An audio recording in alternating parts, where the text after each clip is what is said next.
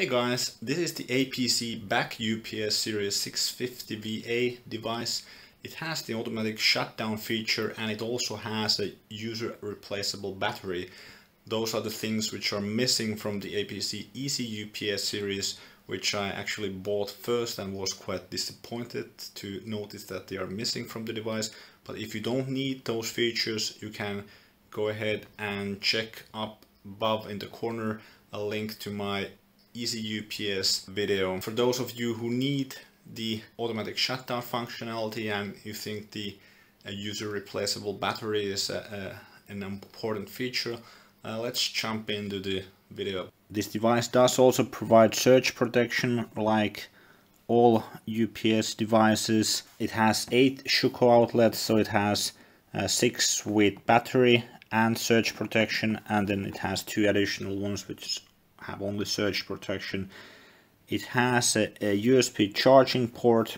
Here it says that the battery runtime is up to 70 minutes, but there's a battery runtime calculator based on the load. We'll leave a link to that in the description. Here's a quick start guide, and it does come with the USB cable, sticker on it saying that turn product over, remove rear cover and connect battery. It also comes with a quality assurance test. The quick start guide provides some information and it indicates how to connect the battery. I will show you that in a moment. It shows the different connections the device has with some explanations and how to turn on the device. Let's go over that in a moment. One thing I would like to note that it is a lead acid battery. It does need to be replaced. On the website they say in the specifications, I'll leave a link down in the description, that the battery should last 2 to 5 years. Well, this is the power cord coming in. There's DSL modem network connection port here. If you want to have the network cable to your NAS device, for example, to go through here, you could use that. Personally, I'm not going to use that. There's a circuit breaker which you can reset here if it jumps out during a power surge. Then there's a data port, so this mentions the PowerShoot software. So this is where you plug in the cable. In my case this came with the device, but here it says you can order a free cable from apc.com, and in the quick start guide it says that this cable wouldn't come with the device. Maybe they have got that much feedback about it that now they have included it after all. Not sure about that, but if you don't get the cable you can order one for free, but you just need to wait. The device will beep when it's time to change the battery, so don't need to worry about that. You open the cover by pressing here and then pulling the cover out. Next you need to connect, so the negative wire here is not connected for shipping purposes. You need to get the battery out. Found that's easiest to do by just tilting it a bit. Now we can connect the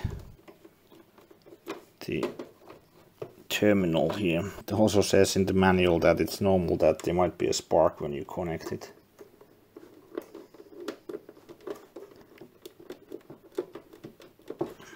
Okay, I think that's it. We can let the battery slide down back into position and put the cover back on. Plug in the device. The cable is 1.8 meters long. Now I have plugged in the power cord. Pressing on the power button, the light started blinking green and the power LED is also green. These 4 battery status LEDs indicate the remaining runtime on the device. When the battery is fully charged, all 4 LEDs illuminate. If you want to turn off the device, just press the power button for 2 seconds and it turns off. So I think the biggest reason to get one of these UPS devices is to protect against power surges and protect against power outages, because for example, for a NAS device you have your hard disks in there. Unexpected power outage might cause your data to get corrupted on your disks.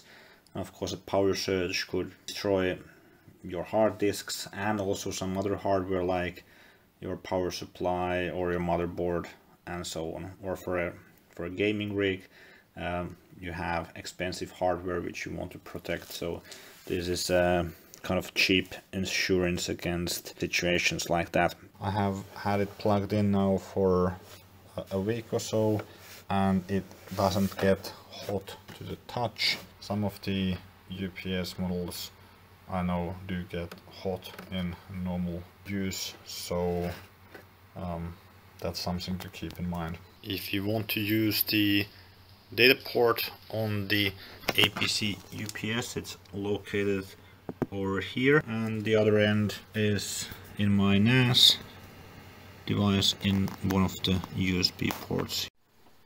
In the QNAP control panel under external devices we can find the UPS configuration.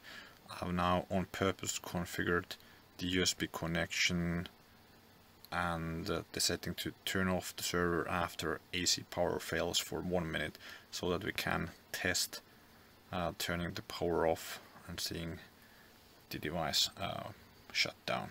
So let's simulate the power failure by unplugging.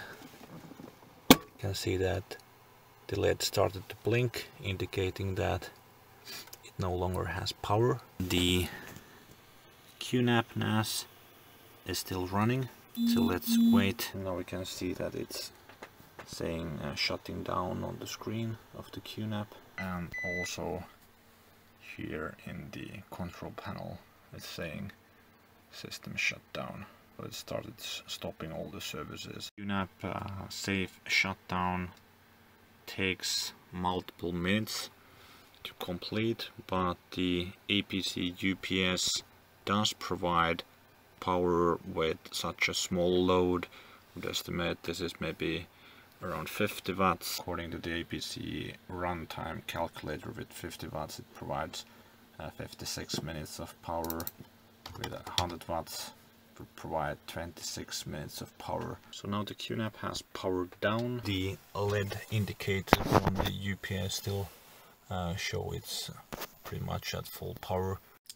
According to the QNAP manual we have 2 options. There is auto protection mode, where the NAS will resume after the power has been recovered to the UPS, and there is power off mode.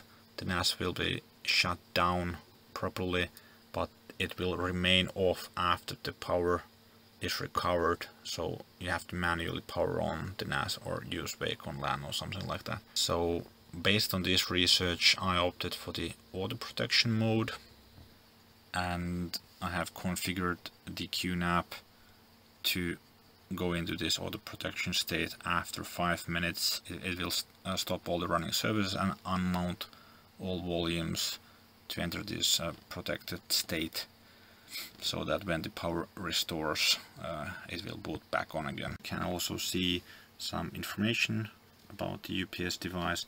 The battery capacity is now 82%. It also shows that the estimated protection time is 55 minutes. Thanks for watching. I hope this was helpful. If it was, please give it a thumbs up and also consider subscribing. Hope to see you in the next one. Bye for now.